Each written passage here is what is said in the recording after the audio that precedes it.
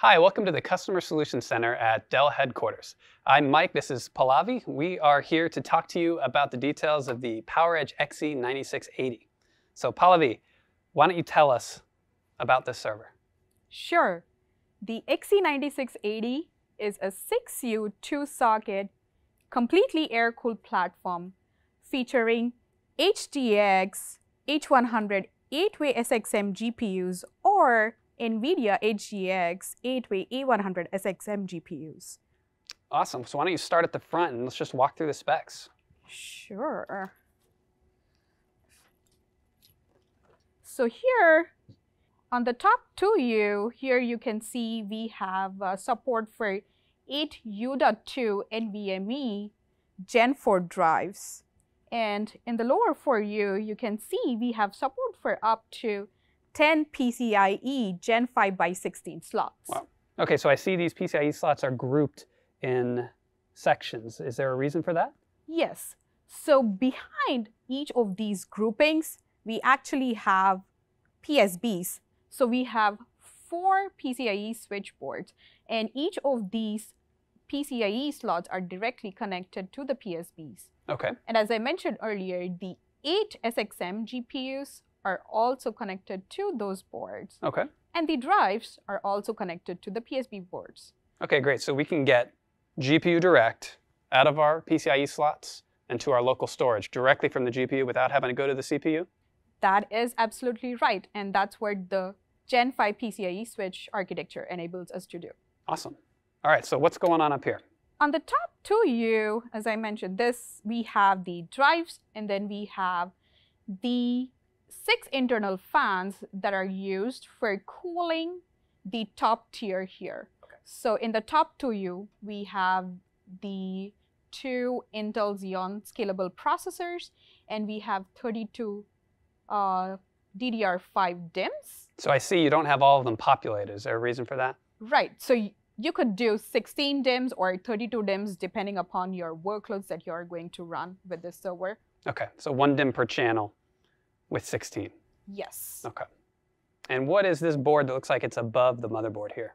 So that's the power distribution unit, and I think we should just turn around the server so we can see the PSUs here. All right. So we have 6 PSUs, each 2800 watts, the regular 240 volt AC PSUs powering this server here.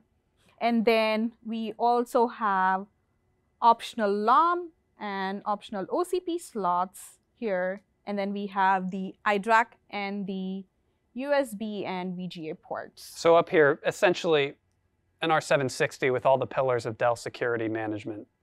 Exactly. You got it, Mike. Okay, so what's this guy here in the middle? So that's the BOSS N1 M.2 Nvme Drives, and you can do RAID 1 with this one. Okay, just throw your OS on there, use the other drives for performance. Yeah. And down here is the 4U module, and you can see here there are 10 fans, and this is actually going to cool the 8 A100 or H100 SXM GPUs. So if you pull out the fans here, you would be able to pull out the GPU sled. Okay, so you're saying the GPU sled fits under here in this section, about here. That's right. So let's go ahead and move on then to that unit and take a look at that. All right, Pallavi, so now we're looking at the 8-way board from NVIDIA. So yes. H100s? Yes, so this is NVIDIA's HGX 8-way H100 SXM baseboard here.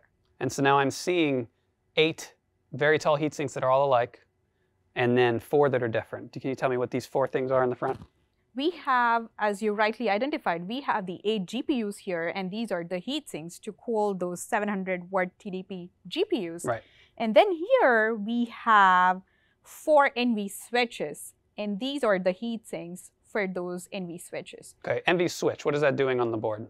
The SXM GPUs actually communicate with each other, and what that means is if you want to train a really large model, each of these GPUs has 80 GB memory. And so that means if you look at it as a single giant GPU, it's 640 GB of memory, which means you can train a really large model within a single node. And these NV switches enable these GPUs to communicate with each other at 900 gigabytes per second bandwidth, which is 7x times the PCIe Gen 5 bandwidth. Wow, okay. All right, let's turn this thing around and look at the other side. So Pallavi, now we're just looking at the heat sinks for the 8-way GPUs without the NVLink heat sinks in the way. What's going on with these connections in the front? Yeah, so these connections are the ones that are used to connect to the PSB board. Okay. And that's how the NICs, the GPUs can talk to each other directly without having to go through the CPU host processor. Okay, so we have PCIe, PCIe, PCIe, PCIe, and then I presume the rest of this is power? That is correct. Awesome. Thank you, Pallavi. So now that we've covered the hardware, let's go ahead and move over to talk about workloads. And I'm going to bring in Liz, who is my go-to for anything around performance benchmarking or just general workload knowledge about these things. Hi, Liz. Hi, Mike. How are you? So we have 8 H100s here, 80 gigs memory each, 640 total. What are people doing with 640 gigs of HBM3 pulled together? Well, you can do pretty much any kind of heavy training workload that you want, especially if you want to take advantage of all that memory. One thing that many customers are running on it is a workload called BERT, which is a natural language processing workload. Okay, so I know ChatGPT. Yeah, What's BERT? it's very similar. Okay. They're both transformer workloads. Okay. But you can think of ChatGPT more as regurgitating information it has already learned in a human format, whereas BERT is more about understanding humans talking to it. Wow. So very similar ideas, but different. You know, I keep hearing large AI training. So what are some other workloads other than natural language processing that might be good for this? Sure. So another common workload is object detection. Okay. So you can think of it as kind of like a dash cam video where you would select out the cars on the road or select out signs or humans or other pedestrians.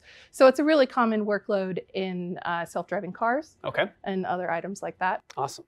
And so we are going to offer both A100 8-way and H100 8-way in this system. So I imagine customers will figure out whether their workload requires one versus the other based on needing transformer?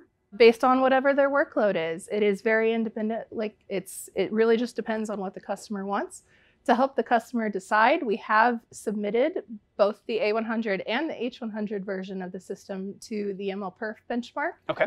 Results of which should be published very soon. Awesome. So you are actually sitting in the lab and publishing public results on our Dell systems with NVIDIA. Oh, H100s. yes, Awesome. definitely. It's really cool. All right. Well, thank you very much, Liz. I appreciate you coming by. You're welcome. All right. Thanks for joining us to learn about the XE9680. For additional information, please go to Dell.com.